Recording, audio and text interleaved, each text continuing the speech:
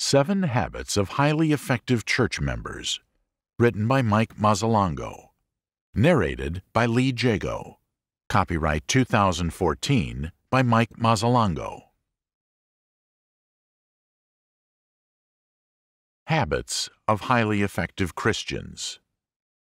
The idea for the title and approach of this book comes from Steven Covey's popular book entitled 7 Habits of Highly Effective People. Free Press, 1989.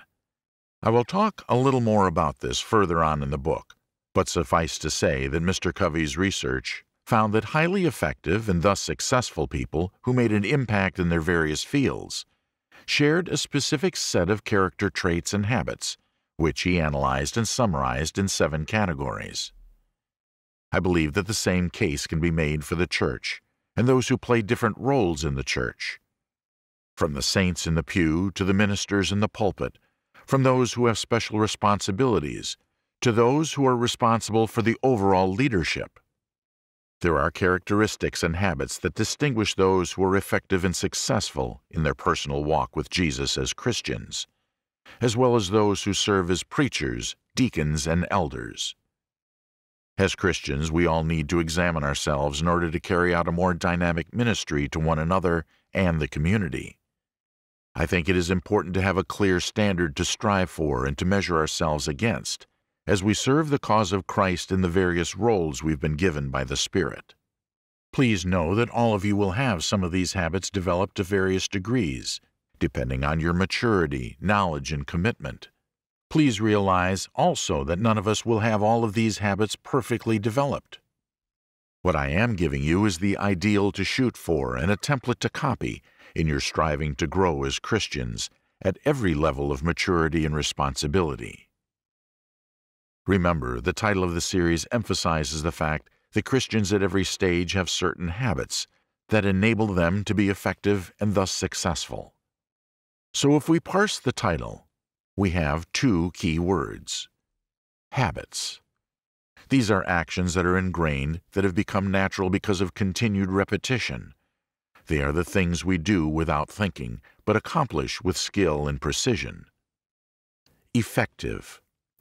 This word refers to the quality of our lives and our service. People can be Christians, deacons, preachers, and elders in name and in title. But to be effective as disciples of Jesus, or effective as His ministers, elders, or deacons, means that we produce fruit in our personal spiritual lives as well as our particular ministries. A person can wear a title without actually being effective. This book, therefore, will describe the habits cultivated and ingrained in those who actually are effective as Christians and as Christian leaders, something I hope all of you will begin to strive for from this day forward. We know that Christians do not simply come out of the waters of baptism and immediately become effective saints. We observe that through practice and discipline in the Holy Spirit, they cultivate habits that become a natural part of their lives and eventually enable them to become more effective as Christians in the service of the Lord and His church. There are many, but I've chosen 7 common habits of highly effective Christians that I've read about in the Scriptures and seen over the last 35 years in brothers and sisters who have had great success as disciples of Christ. Habit number 1. Effective Christians read and obey God's Word. Effective Christians are effective because their lives are powered by the Word of God. They know what God says, and that knowledge empowers them to make right choices in more consistent ways. They resist temptation because they have God's Word on their hearts and on their minds. They're more able to stand up for right, give right advice, say the right thing at the right time, because they know what right is. They can even quote it. Paul congratulates Timothy in 2 Timothy chapter 3, verse 15, because he knew the holy writings from an early age, and this knowledge led him to salvation. But this knowledge also led Timothy into his vocation as an evangelist, as a partner with Paul in missions, and as an example of effective Christianity for all future generations. You cannot be very effective as a Christian in preserving your faith or sharing it with others if you do not know and obey the Word, and you cannot know it if you do not read it. Effective Christians begin to pull away from immaturity and entanglement with sin in the world to the degree that they develop the number one habit of reading the Bible on a regular basis. Habit number 2.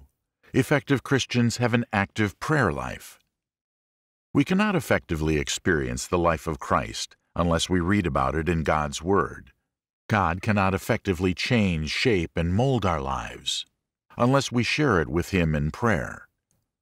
Look at those people in the New Testament that God used in a mighty way. Were they not men and women of prayer? Jesus prayed at every step of His ministry. John the Apostle was in prayer when he had the vision to write the book of Revelation. Paul prayed constantly for direction in his ministry. Lydia was at a prayer meeting when converted. Acts chapter 16, verses 13 to 15. The habit of prayer is what keeps us tuned in to God and sensitive to the Spirit. Without the habit of prayer, the noisy demands of the world and the impulses of our flesh are all we can ever hear.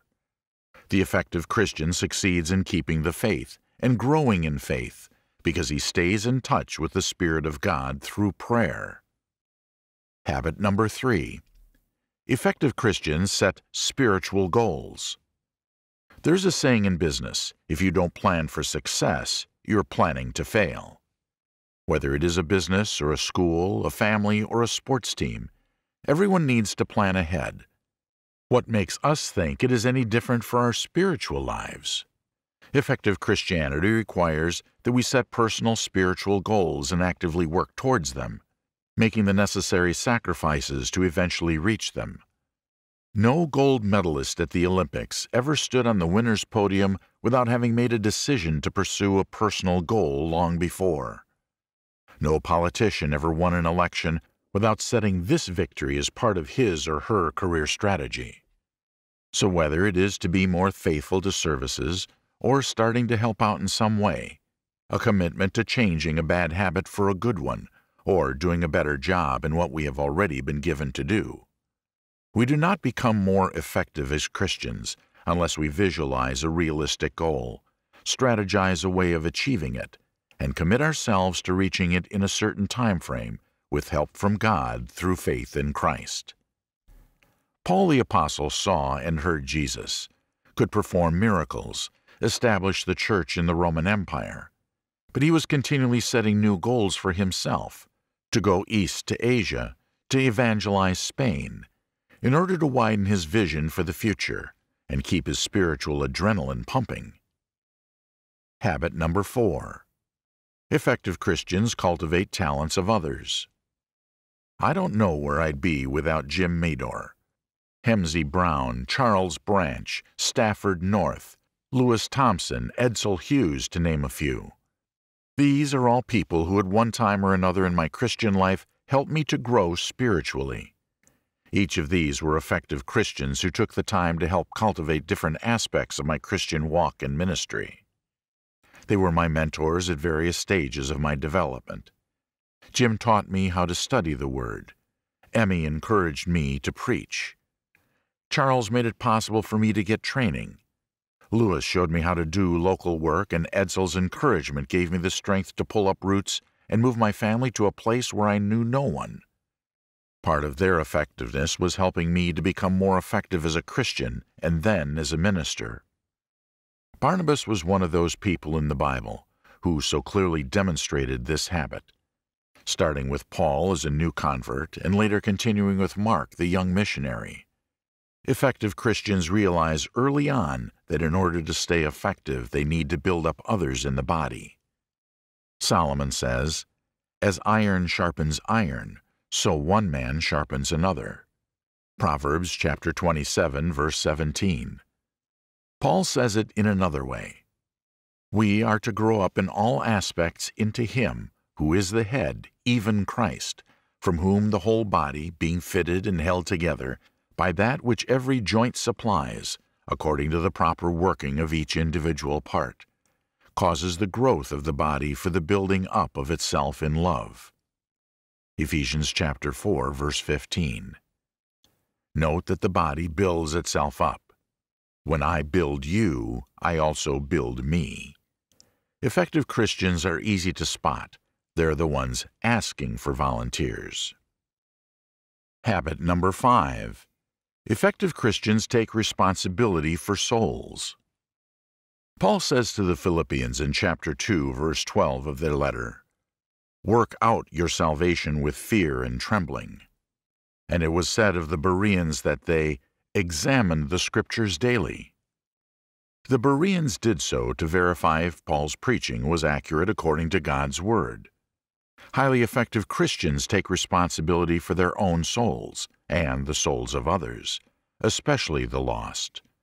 They are effective because they know that Christianity is not a game and faith is not a crutch for the weak. Effective Christians make a difference in their congregations and in the world because they understand that the stakes are very high, eternal life, and the enemy is very dangerous, Satan. Harry Truman, the former President of the United States, was very popular as a tough-minded, no-nonsense leader.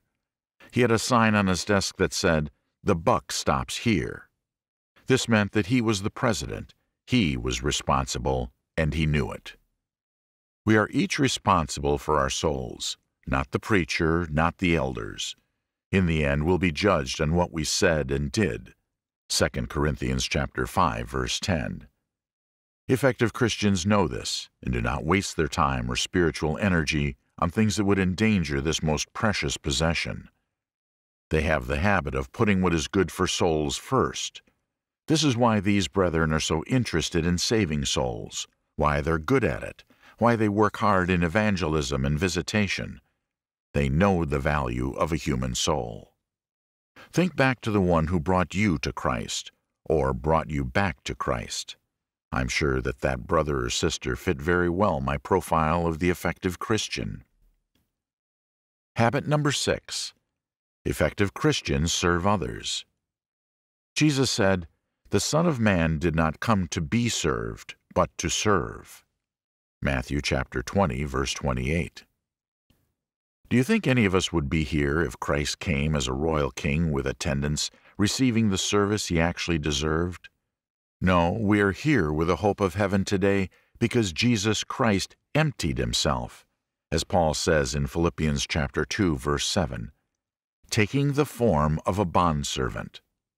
What saved us was his very effective service on the bloody cross of Calvary.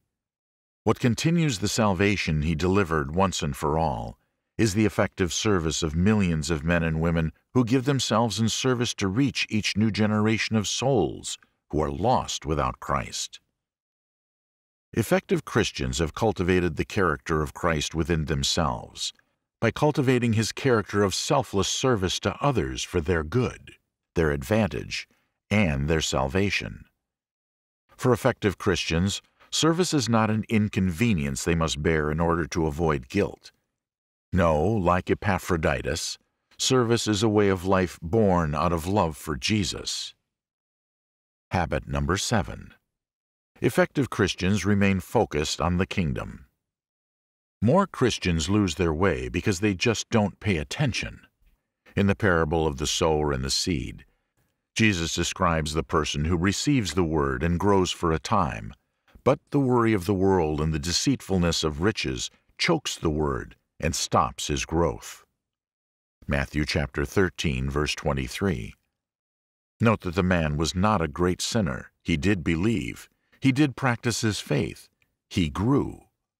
What destroyed his soul were the things we all face each day as Christians, the things that do not seem dangerous. Worry about deadlines, debts, health, family, busyness, activities, emergencies, making it, looking good, keeping up. He became focused on these things, and these things drew his attention, his energy, and eventually his soul into their orbit. Effective Christians have learned to keep the kingdom first, and have not allowed the cares and the desire for riches overwhelm their spiritual lives. When they do, they're quick to repent and refocus their attention to where it needs to be. As a matter of fact, effective Christians continue to increase their involvement, their love, their very lives in the affairs of the kingdom and decrease their involvement, their love, and their lives in the world. Effective Christians know that the kingdom is forever, is reality, is life itself, and the world is temporary, is sinful, and full of death. They know this and live accordingly. Summary. Well, there you have them. 7 habits of highly effective Christians. There are Christians who have managed to cultivate a lifestyle that incorporates these habits. In other words, practicing these habits has created a certain Christian character and ability that makes these women and men highly effective as disciples of Christ. If you're a new Christian wondering, where do I go from here? Or if you're an experienced Christian wanting to go to a higher level, then pursuing these 7 habits will provide direction to more effective Christian living and service. Once again, to become more effective as Christians, you need to develop the habits of reading your Bible regularly, praying to God daily, setting personal spiritual goals, cultivating your abilities and the abilities of others, taking responsibility for your soul and then the souls of the ones who are weak or lost, stepping up your rate and intensity of service. Remain focused on spiritual instead of worldly things. Of course, all of this is for those who want to become effective as Christians, as opposed to those who simply want to affect a Christian pose. For some, there is no spiritual effectiveness possible because there is no spirit within them. They have not yet obeyed the Spirit's initial command to repent and be baptized in order to be forgiven of sin and wear the name and person of Christ. For the brethren, I hope you'll see more clearly the narrow path before you in Christ that leads to effective, joyful, Spirit-filled living, powered by the cultivation of these habits. God bless you as you grow to become highly effective Christians.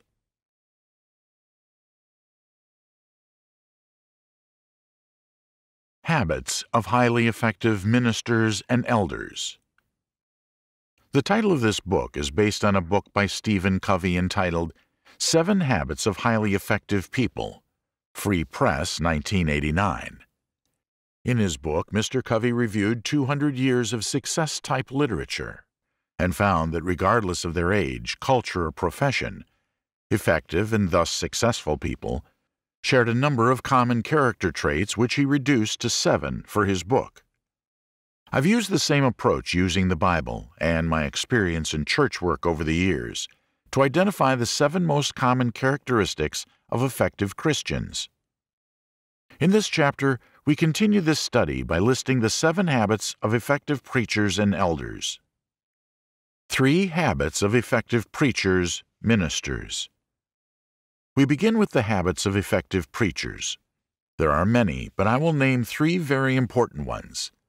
Now I must repeat that what we are searching to do for all Christians, whether they're deacons, preachers, elders, or saints without a particular leadership role, is to describe those common habits that make these people effective. As I have said, there are many who call themselves Christians, many who have been appointed as deacons and elders, many who have been commended to the ministry of preaching, but are not effective in these roles. If just wearing the title preacher made one effective, then a church could randomly select any preacher to serve them as minister. But churches do not do that because they know from experience that not all preachers are equally effective, and some are not effective at all. In this chapter, we are defining the habits that effective preachers and elders must cultivate in order to become successful at what they do. As far as preachers are concerned, there are 3 main habits or characteristics that identify the truly effective minister. These are described by Paul in his letter to a young evangelist named Timothy in 2 Timothy. Habit number 1. Effective preachers purify themselves. For this reason I remind you to kindle afresh the gift of God which is in you through the laying on of my hands.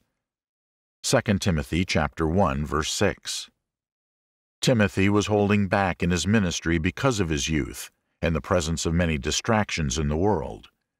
He was also timid because of the fear of persecution by the Jews, and certainly by the Romans. Paul encourages him to renew his gift and purify himself continually by separating himself from those things that would hinder, distract, or slow him down. Even preachers get into a rut. It could be a rut of fatigue, of boredom, of laziness, or sinfulness. It is usually a rut where the preacher starts majoring in minors to avoid the true and hard work of ministry. Effective preachers have the habit of purifying themselves on an ongoing basis in order to remain fresh, open, and sensitive to the Spirit's lead. Effective preachers cultivate spiritual habits that serve to purify their minds and hearts continually. They read the Bible continually, and not just for sermon prep. They make time for personal prayer aside from prayer during public worship. They read and study material that will expand their minds and ministries. They cultivate relationships that keep them accountable because every minister needs someone aside from his wife who will tell him when he is wrong. They are involved in activities that serve the brotherhood in general and not just the local church. This serves to expand their view of the kingdom. They do what is difficult first. I once knew a preacher who hated to study and prepare lessons, but loved computer work. He would spend 3 days getting the bulletin ready, preparing mission reports with statistic sheets, graphs, etc. He would run errands and tend to the office. Finally, on Saturday night, he would get his lesson together, and Sunday morning it would show. Effective preachers continually purify themselves and their ministries in order to maintain the enthusiasm and passion that characterize their original call to minister. Habit number 2. Effective preachers preach. Therefore do not be ashamed of the testimony of our Lord or of me, his prisoner, but join with me in suffering for the gospel according to the power of God, who has saved us and called us with a holy calling, not according to our works, but according to his own purpose and grace, which was granted us in Christ Jesus from all eternity, but now has been revealed by the appearing of our Savior Christ Jesus, who abolished death and brought life and immortality to light through the gospel, for which I was appointed a preacher and an apostle and a teacher. For this reason I also suffer these things, but I am not ashamed. For I know whom I have believed, and I am convinced that he is able to guard what I have entrusted to him until that day. 2 Timothy chapter 1, verses 8 to 12. Paul is still passionate about the gospel, even when he refers to it in a letter to a fellow believer and worker. Despite the fact that he has suffered for the gospel, he is still completely convinced and fully engaged in the spread of the good news. Effective preachers are effective because they are excited by the message, not where they will preach the message or how many people will be there. Paul is zealous, and he is simply writing to one person. What makes preachers effective is that they want to preach in season or out, big crowd or small, friendly hearers or skeptical ones, local or international, in person, on TV, radio, print, or the internet. They just want to preach. Effective preachers are convinced that the gospel is God's truth to man, and they are anxious, even uncomfortable, if they do not preach. Habit number 3. Effective preachers persevere. When I say persevere, I mean that preachers who succeed in ministry are those who are able to keep on keeping on. They last, they hang in there, they have a persevering spirit. In his letter to Timothy, Paul encourages him to persevere in 3 areas. A. Persevere in doctrine. Retain the standard of sound words which you have heard from me, in the faith and love which are in Christ Jesus. Guard through the Holy Spirit who dwells in us, the treasure which has been entrusted to you. 2 Timothy chapter 1, verses 13 to 14. You therefore, my son, be strong in the grace that is in Christ Jesus. The things which you have heard from me in the presence of many witnesses, entrust these to faithful men who will be able to teach others also. 2 Timothy chapter 2, verses 1 and 2. Persevering in doctrine or teaching means to continue diligently teaching God's Word, even when it is inconvenient, or when people will not listen or obey. It also means to persevere when there is opposition from those in and out of the church. Finally, perseverance requires one to confront those who are in error and train others in the proper teaching of the Word. The preacher's job is to minister the Word in every circumstance, and successful, effective preachers make sure they do not get away from that primary task in their many-sided job. B. Persevere in ministry. Suffer hardship with me as a good soldier of Christ Jesus. No soldier in active service entangles himself in the affairs of everyday life, so that he may please the one who enlisted him as a soldier. Also, if anyone competes as an athlete, he does not win the prize unless he competes according to the rules. The hard-working farmer ought to be the first to receive his share of the crops. Consider what I say, for the Lord will give you understanding in everything. Remember Jesus Christ, risen from the dead, descendant of David, according to my gospel, for which I suffer hardship even to imprisonment as a criminal. But the word of God is not imprisoned. For this reason I endure all things for the sake of those who are chosen, so that they also may obtain the salvation which is in Christ Jesus, and with it eternal glory. It is a trustworthy statement. For if we died with him, we will also live with him. If we endure, we will also reign with him. If we deny him, he also will deny us. If we are faithless, he remains faithful, for he cannot deny himself. 2 Timothy chapter 2, verses 3 to 13. In other words, there are many distractions and temptations in the world, and ministers need to be careful not to become trapped in these. Some ministries are ruined by worry or sinfulness because the preacher becomes more involved with something other than ministry, and this thing leads him to ruin.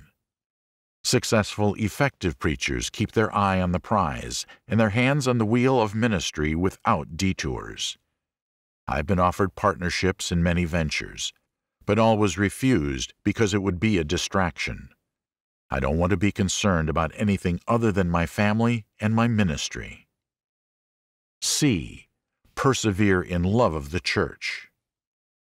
There are many more comments by Paul to Timothy in both his letters about being a good preacher. Suffice to say that the most effective preachers I have met and seen are those who love the Lord's church, no matter how they are treated. Whether they have preached in big or small churches, in the Bible Belt or in the mission field, they continue to love the Lord's church and sacrifice themselves for it.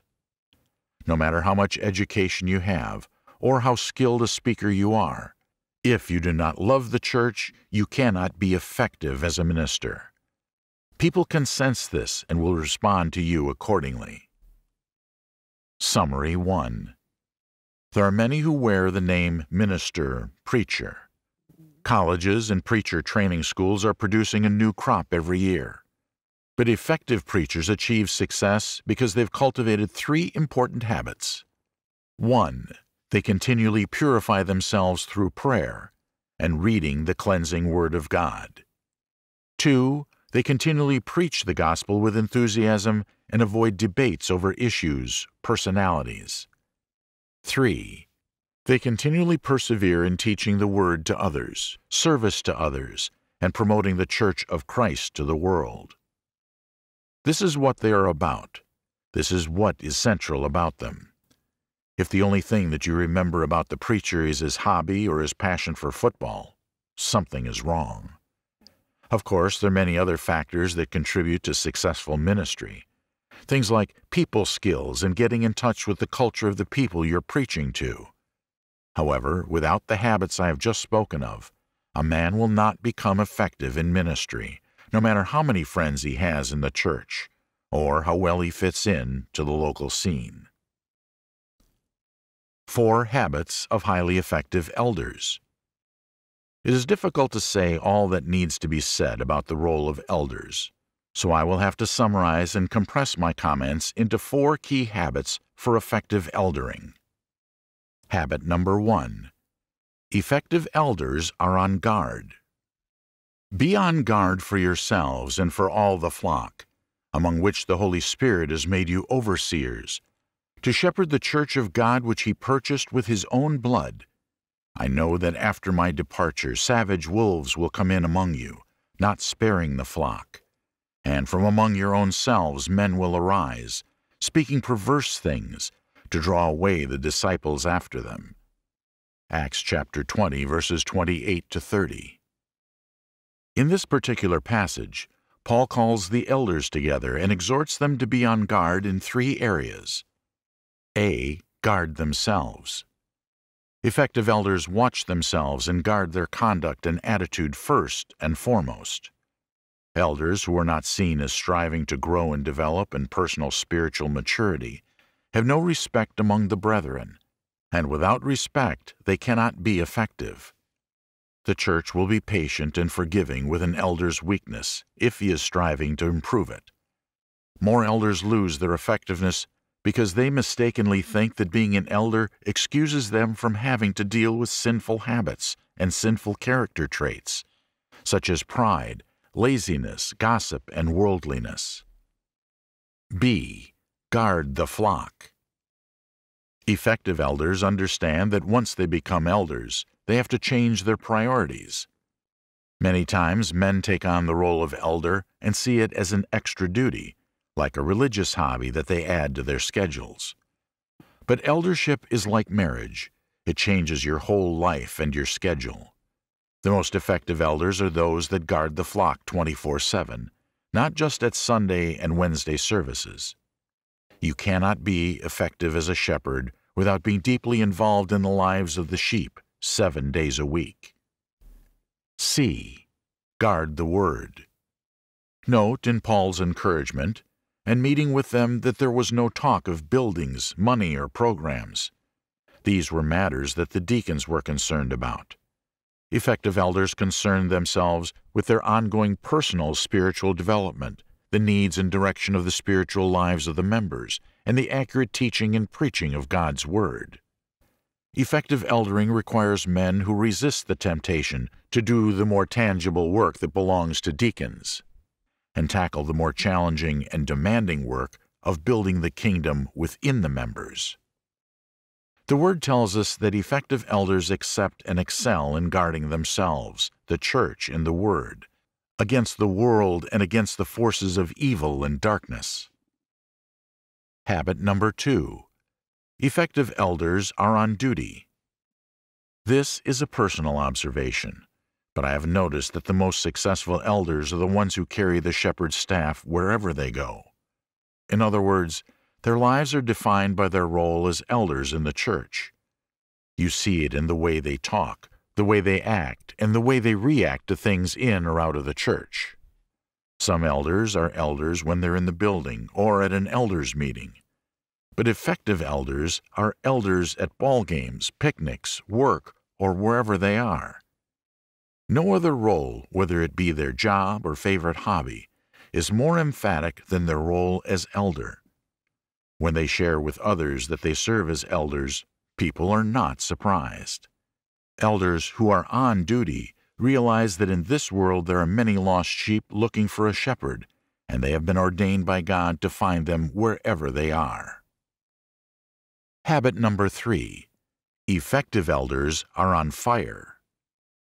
Now there were at Antioch, in the church that was there, prophets and teachers, Barnabas and Simeon, who was called Niger, and Lucius of Cyrene, and Manaen, who had been brought up with Herod the Tetrarch, and Saul.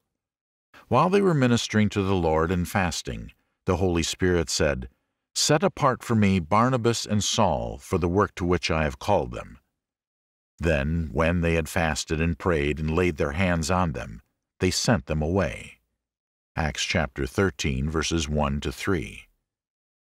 Therefore, being sent on their way by the church, they were passing through both Phoenicia and Samaria, describing in detail the conversion of the Gentiles, and were bringing great joy to all the brethren. When they arrived at Jerusalem, they were received by the church and the apostles and the elders, and they reported all that God had done with them. Acts chapter 15, verses 3 to 4.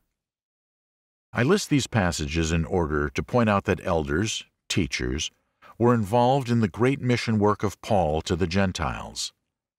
For Jewish Christians, it took great courage to encourage and support this type of activity among the Gentiles, but they were enthusiastic for the gospel.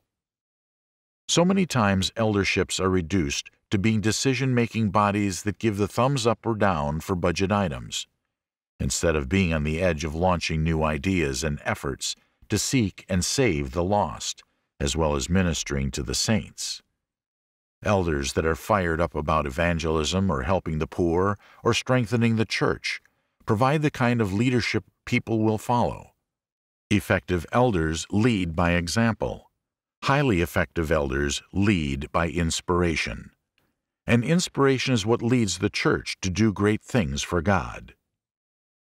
Habit number 4. Effective elders are on the same track. With all humility and gentleness, with patience, showing forbearance to one another in love, being diligent to preserve the unity of the Spirit in the bond of peace. Ephesians chapter 4, verse 2. Paul understood that when you take people who are divided by culture, social position, education, each with their own sinful flesh, and try to make one unified body out of these separate parts, you have to work at it. It is no different with elders in their efforts to work together as a unified group. Why do you think the qualifications for eldership stress those things that enable a man to get along with others?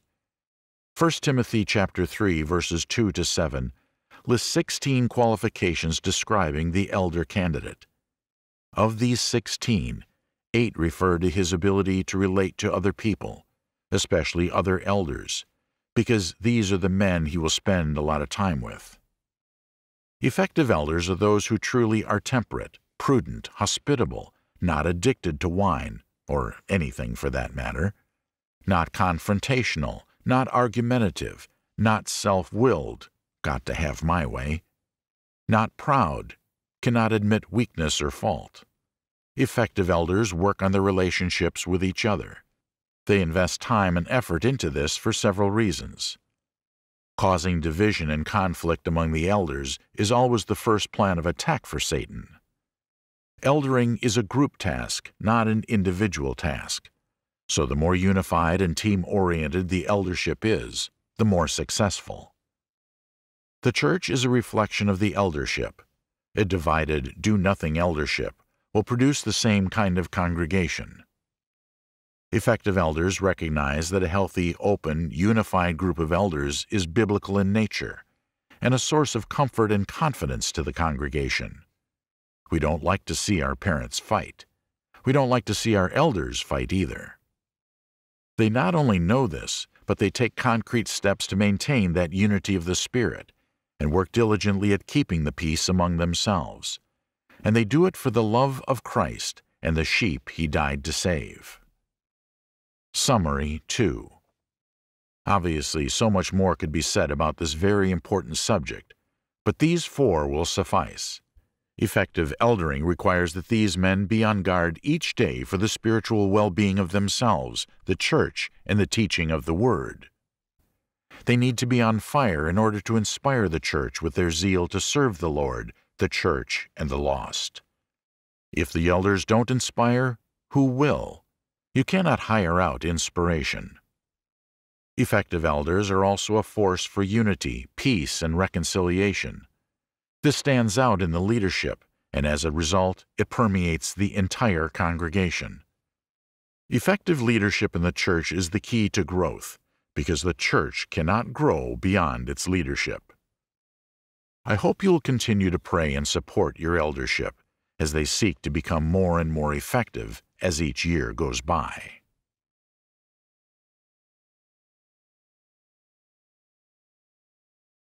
Habits of Highly Effective Deacons. In his book 7 Habits of Highly Effective People, Free Press, 1989, Steven Covey reviews 200 years of literature devoted to success and human development and distills these into 7 basic principles. His conclusion is that successful and effective people regardless of the time and place they lived in, shared some common characteristics that enabled them to become highly effective as artists, politicians, business people, teachers, and so on. In essence, he says that they were people who were motivated by principles rather than profit. People who worked at being something rather than having something.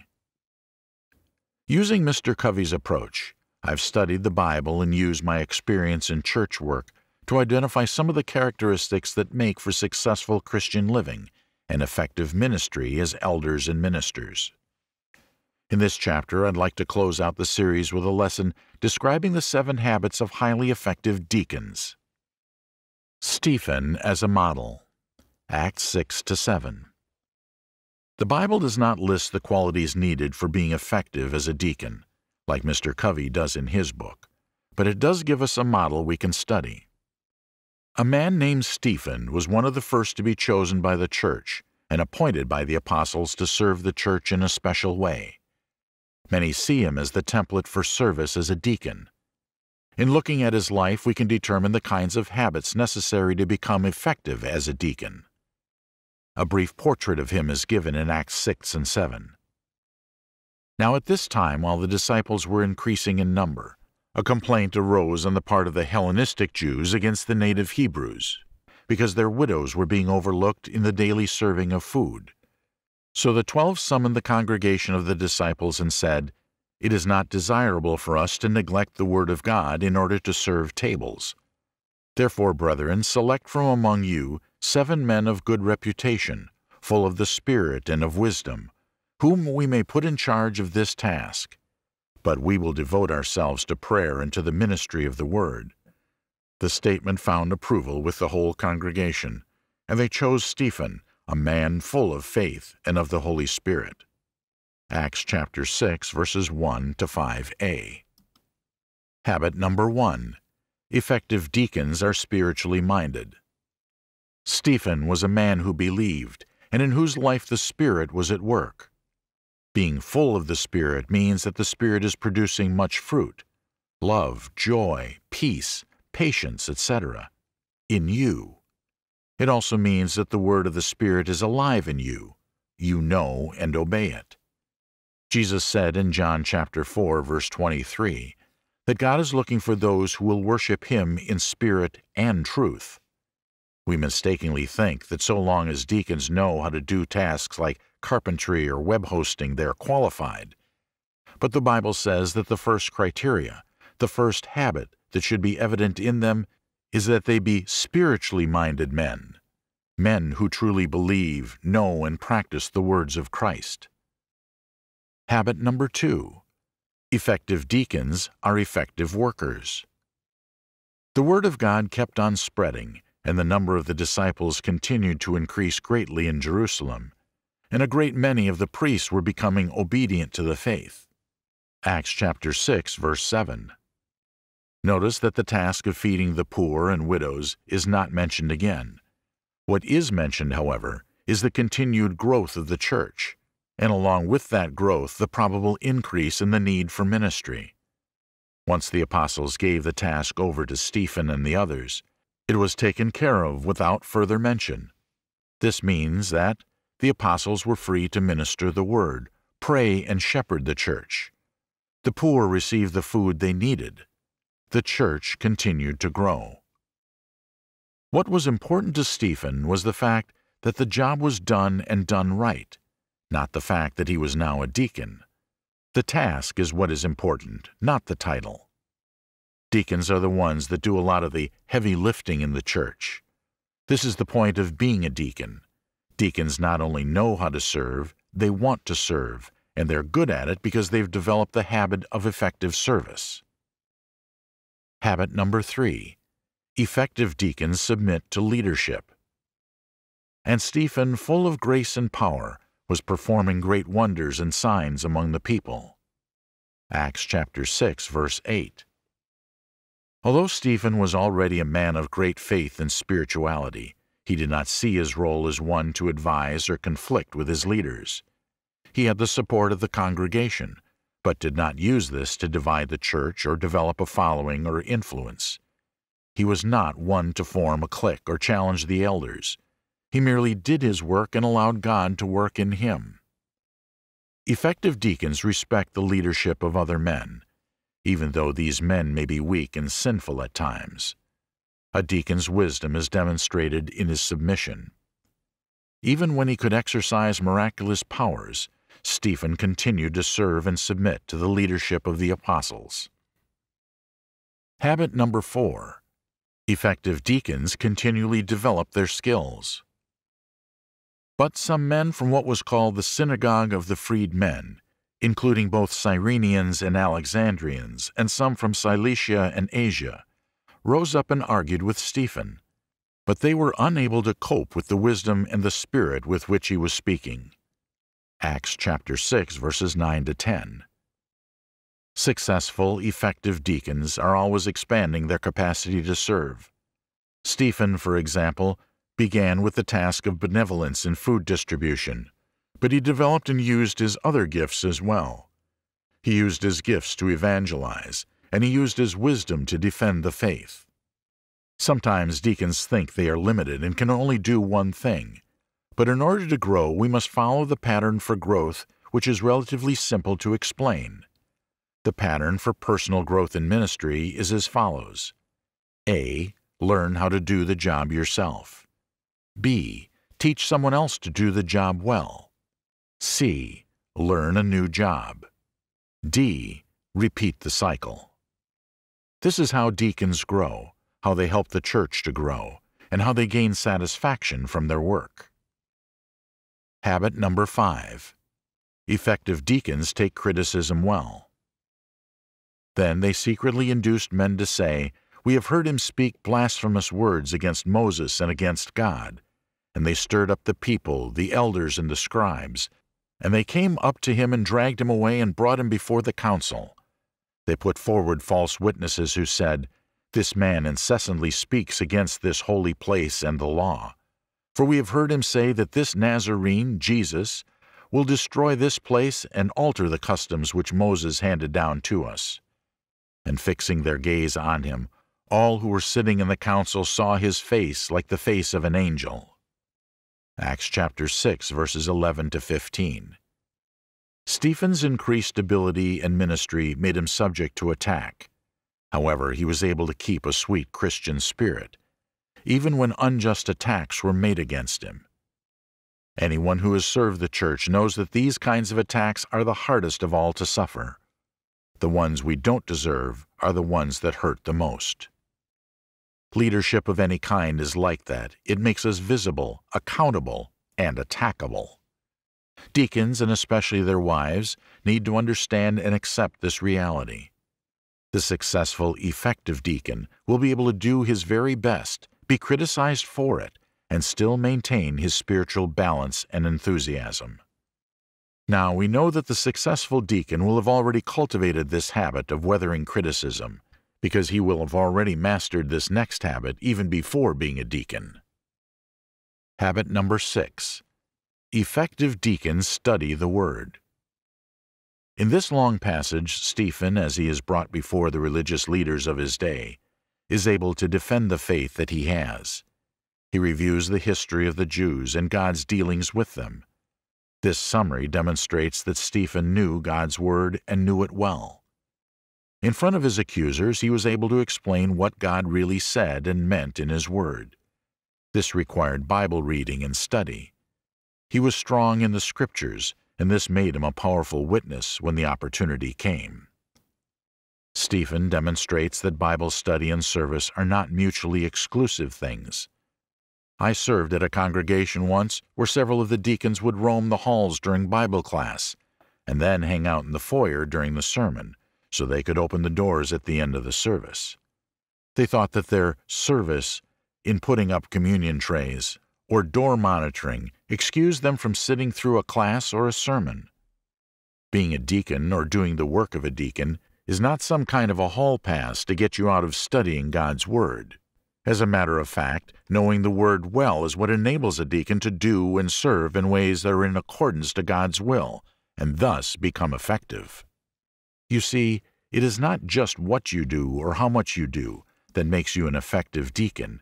It is if you do it according to the Spirit and will of God, and for this to happen, you need to know His Word. Habit number 7. Effective deacons rely on God. Now when they heard this, they were cut to the quick, and they began gnashing their teeth at him. But being full of the Holy Spirit, he gazed intently into heaven, and saw the glory of God, and Jesus standing at the right hand of God.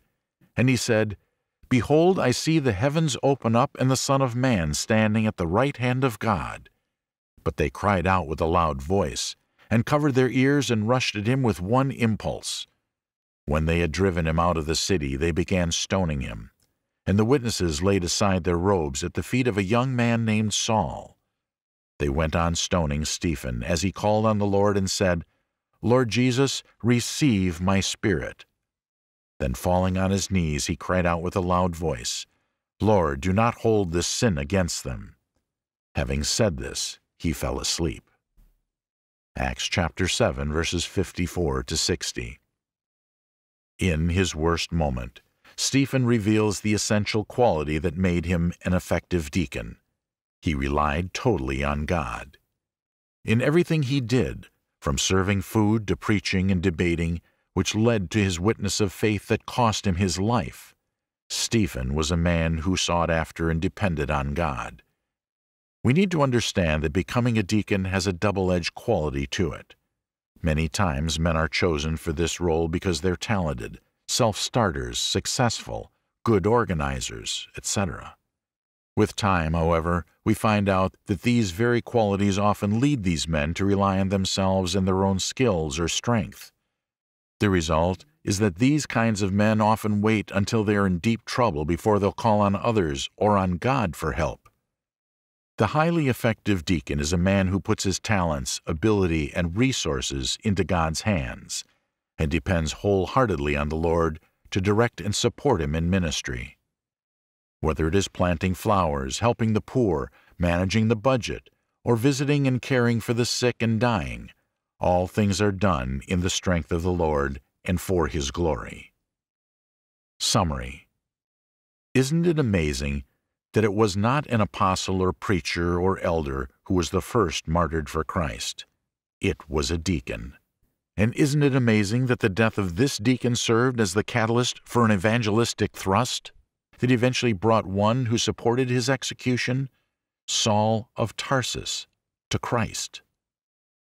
The Bible says that deacons who serve well, meaning serve effectively, receive a high standing and have confidence in Christ.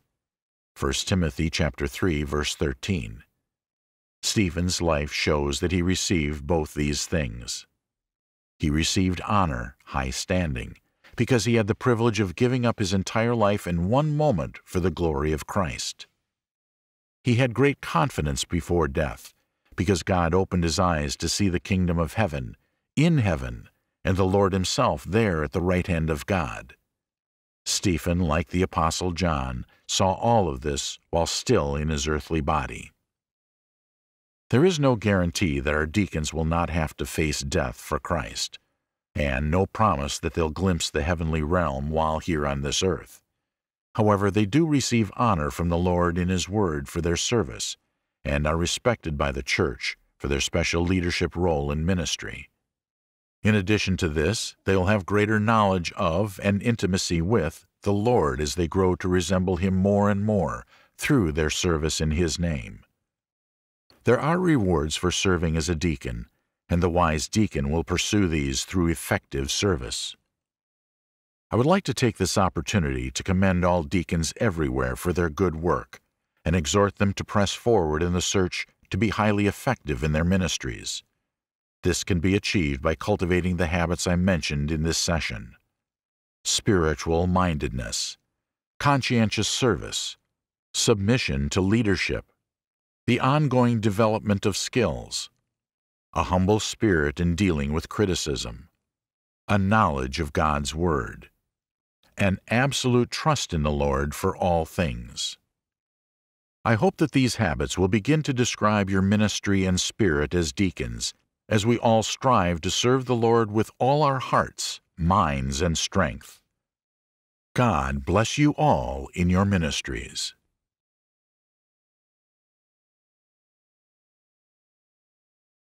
BibleTalk.tv is an internet mission work. We provide textual Bible teaching material on our website and mobile apps for free. We enable churches and individuals all over the world to have access to high-quality Bible materials for personal growth, group study, or for teaching in their classes. The goal of this mission work is to spread the gospel to the greatest number of people using the latest technology available. For the first time in history, it is becoming possible to preach the gospel to the entire world at once. BibleTalk.tv is an effort to preach the gospel to all nations every day until Jesus returns. The Choctaw Church of Christ in Oklahoma City is the sponsoring congregation for this work and provides the oversight for the Bible Talk ministry team. If you'd like information on how you can support this ministry, please go to the link BibleTalk.tv/support. We hope you've enjoyed 7 Habits of Highly Effective Church Members, written by Mike Mazzalongo, narrated by Lee Jago. Copyright 2014 by Mike Mazzalongo. Production copyright 2020 by Mike Mazzalongo.